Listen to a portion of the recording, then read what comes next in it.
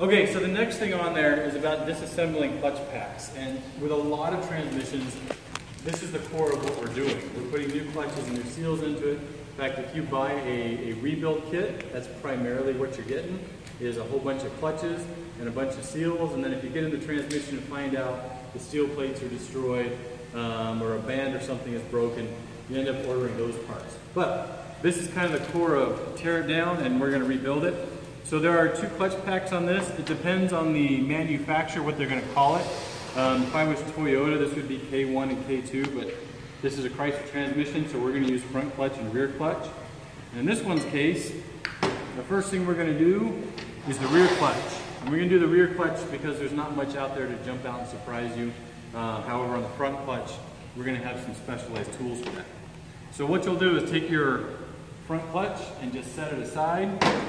And we're going to go into what we refer to as the rear clutch. This one, sometimes I refer to this as the input clutch. And that's because it's on my input shaft. Comes here back to these guys. These should be fairly loose. You should be able to wiggle them around, move them up and down. If they don't move, then something's wrong. Something's been installed upside down. It's too tight, something along those lines.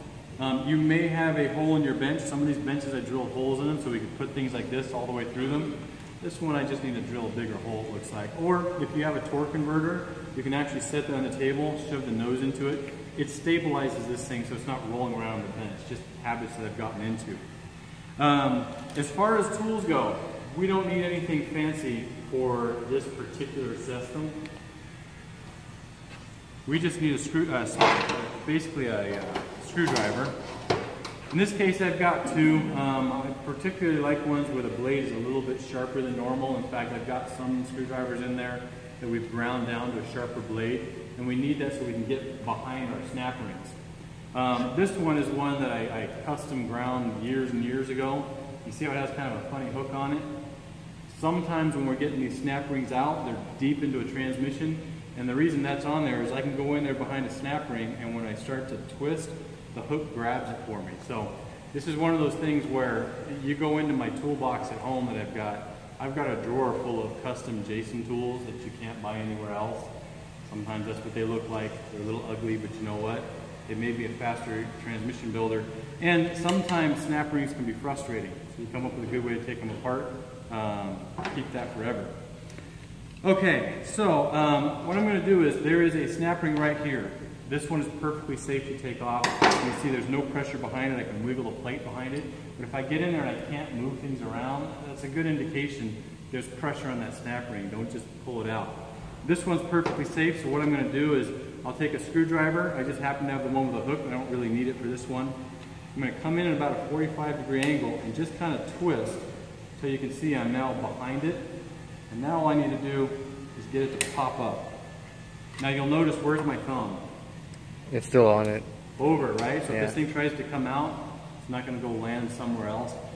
I do this force of habit sometimes without even thinking about it. I just right through the middle of the snap ring so it doesn't go flying out, doesn't ricochet off my head or something, land on a very nicely, expensively painted car. All right, once I got that out, I can pull it out. Now, here's another habit I get into. This particular snap ring doesn't have a up or a down, but it's very common for these things to be like piston rings, where they've got a slight profile on one side. You put them in upside down, and you're going to get weird and bad behaviors out of a transmission. So when I pull things out, I pull them out and I flip them upside down as I disassemble them. That way I know when it goes back together, I'm just going to grab the part, flip it back into it. That's just always been my process, and it keeps me out of trouble, especially with snap rings, assuming nobody ever walks by your bench and picks stuff up and moves it around. Okay, so I'm going to take this out. I'm going to lay the first piece down. The next piece I'm going to pull out is what's known as a reaction plate. It's usually a fairly thick plate, so when pressure comes up from below, it doesn't distort this thing. So it's usually the biggest, heaviest one. If you're going back together and you've got a big thick plate and a bunch of thin ones and you're not sure, find the opposite side of the apply piston. All the hydraulic pressure we were talking about today is coming this way, so this is going to be there to hold it back.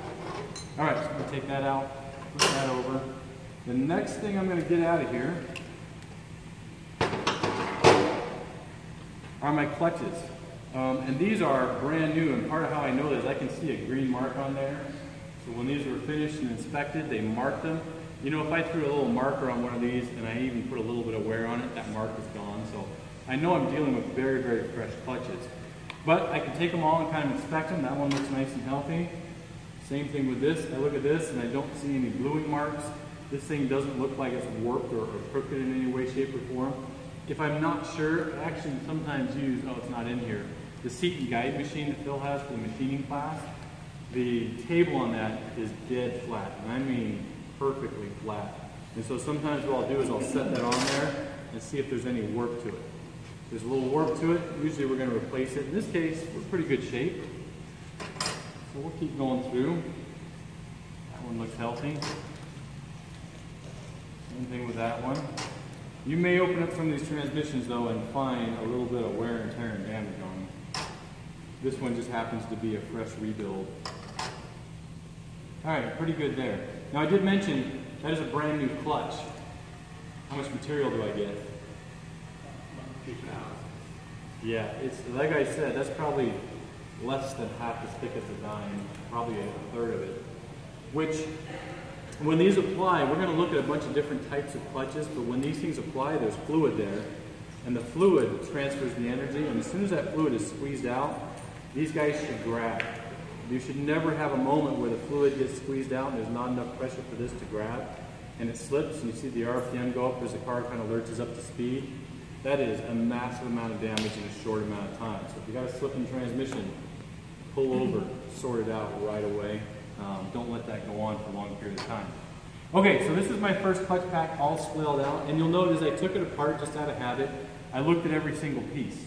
Sometimes you'll get a slip in very specific areas. It'll heat it up. You'll get some blue spots, and that's an indication there's a slip or damage in there.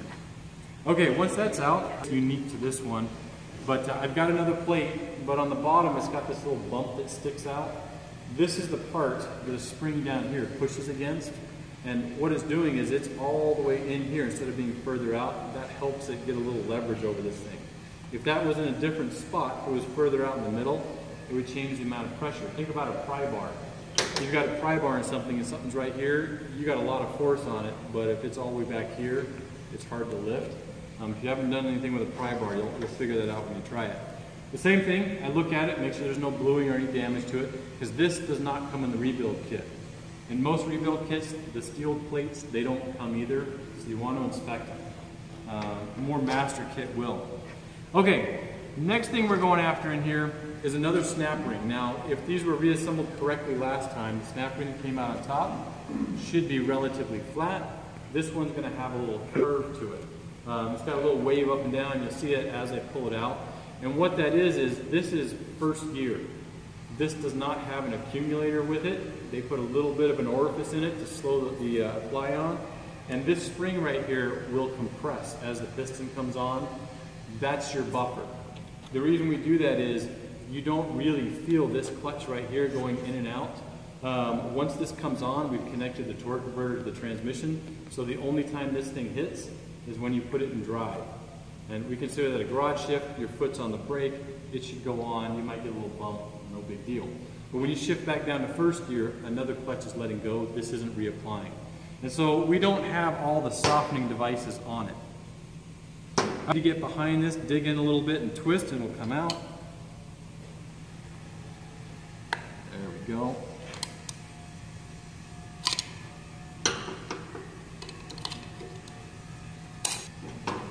All right, and so what you see is, that is not flat, is it? No. That's not damaged, twisted, or otherwise broken. That's by design. And if you could imagine the fluid pressure coming on, this is going to fight a little bit, and it's going to have to squeeze that flat. That gives you a little cushion on the shift. Now this fits in both grooves. So if somebody is not paying attention or laying out their clutches properly, and they reassemble it and they throw this snap ring on the bottom and this one on the top, you don't get a proper apply on this thing. You've got a transmission that's going to shift just a little bit harder because it's squishing the clutches before it gets this one squished on the top. Small thing, but it will accelerate the wear on this thing and shifts that the customer doesn't want. Okay, so that's laid out. The next thing down here is my return piston. So what I have right here is a little reply spring. My piston pushes on this and applies my clutches, However, that snap ring's on top of it, so as soon as I want this thing to go back into neutral, I take the hydraulic pressure away from underneath, and this guy will push my piston back down, turn my clutches off. Same thing, it goes one way, and this is why I flip everything over. It goes like this on top of the piston. I can install it like this and reassemble the transmission. The problem being, it's no longer touching my piston, so what's the piston doing all the time? It's bumping to that. Just slightly upon my, even when it goes off, so maybe a little movement in the clutches will push the piston down, but it doesn't pull it out of the way. I did run into this recently.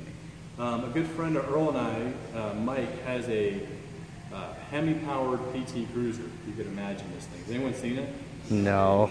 You might have seen this thing rolling around.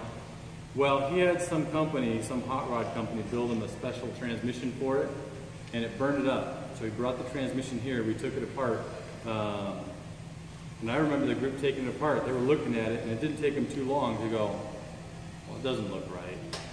The funnest part was you had to open the glove box to change the spark. So, I've got my snap rings, my clutches, my return spring out. Now I want to get my apply piston. You know what, one of these days everyone in here is going to break the transmission. It'll happen. Can't put them together without doing that. So this is the piston that just came out of this. This is what hydraulic pressure goes behind to push it on. You can see on the outside, those are the seals. So when we burn up a transmission or something, or you cook your seals, that's what we're referring to. I'm going to set this back down. We're not going to take these seals off. We're not going to take this shaft out. That's as far as this guy's going to go. But this comes back to what we were talking about with Pascal's law. Line pressure comes into this thing through a couple of these holes here, feeds through a hole in the back, pushes on this guy, and that's what applies it. That's my surface area. I mean, if you imagine that as a caliper for your brakes, that's a lot of surface area, isn't it? It's probably 10 or 15 square inches on there if I were actually measure out little blocks on it. Well, if I've got 10 square inches and I'm pushing 80 psi, this is easy math. 800 pounds squeezing this, right? It's probably more now, probably closer to 1,000. That's a lot of weight on this thing. When we look at a diesel truck, I might run 80 psi, but it'll have 25 square inches on it. Right? So we may be looking at almost 2,000 pounds of pressure. That's like a small car trying to crush your clutches together. Shouldn't slip. And pull the seals out. And as we pull the seals out, same thing, observe which way they're pointing. These are what are known as lip seals, so they do swell out a little bit one way. They do that so when pressure comes at it this way, it pushes the seal out hard against the edge and seals it up better. If I had pressure coming this way, it's going to fold the seal in, and where's all the fluid pressure going to go? Passes right through. Right out, right? So if you put a seal on upside down, reassemble the whole transmission and try and go for a drive, that clutch is going to slip, it's going to burn, you're going to take the whole transmission apart because you put a seal on upside down. So pay very careful attention to them. Taking them out is pretty easy. You can just kind of grab them. They're a little bit stretchy. Just try not to stretch them too far. Go ahead and pull them out. And same thing, we're going to set them down here. And there's one on the inside. I'm going to pull that guy out, set him down. And then finally my piston, I'm going to lay that down. The only other thing I want you to notice is all of them have this little ball bearing punched into them. They should move around. If you blow air through it, you should be able to get air through it. If you pour fluid in it, you should see it come out. There's always going to be a little BB that leaks fluid through here. Now it could be in the piston, it could be built into the drum. They're always towards the outer edge. Anybody want to guess why we put an intentional leak in this? After all the work we do to seal it up tight. It is a bit of an orifice. But you think about it, we put brand new seals in it, nice machine surfaces, everything's just right, and then somebody drills a hole through it and puts a little BB in it. Well, if I've got a chamber where fluid comes in here and that's where it goes out, so there's still fluid in here, and I start to spin this drum really hard, where's the fluid going to go? Go through? Out, right? If I have centrifugal force, isn't pressure building on that fluid? Mm-hmm. So if the fluid can't escape, and I'm spinning this drum really fast going down the road, I'm applying pressure out here on the edges. What's this piston going to do? Is it going to push itself back out and try to re-engage clutches that it shouldn't be engaging? In this one's case, this one, it disengages and going to neutral. But if I had fluid in there and no way for that fluid pressure to bleed out, and I sat there just for fun in neutral, revving my engine, this would start to engage. So I'm like, hey, I put it in neutral and it doesn't go anywhere, but if I rev it up to 3 grand, it starts to grab and roll. That probably shouldn't happen in neutral, right? And so we have things like this. So if you get a weird description, it is very, very rare the customer says in neutral it drives when I gun the thing. Why exactly they've done it in neutral, I don't know, but you know, people try a lot of things. But if I have a car where it starts to try and engage different clutches at high speeds when it shouldn't, there's a good chance this thing plugged up. Think about it this way. If I got clutches coming apart, where's that crud right next to? Right next to my little custom drilled leak, right, in the system. So, something worth looking at. This one I think has got too much transgelance to get it to jingle, but a lot of times you can wiggle and hear them shake around. Okay, so once that's out, you're going to have a spot on your bench where what I want to see with every single group, and then we'll come back here, is have this disassembled all the way. Don't pull these guys off. And have your clutches and your piston lined up like this. Don't forget to take your seals out. Any questions? Okay, we're doing the one with an input shaft. Please do not take anything out of this one. There will be surprises in there you don't want.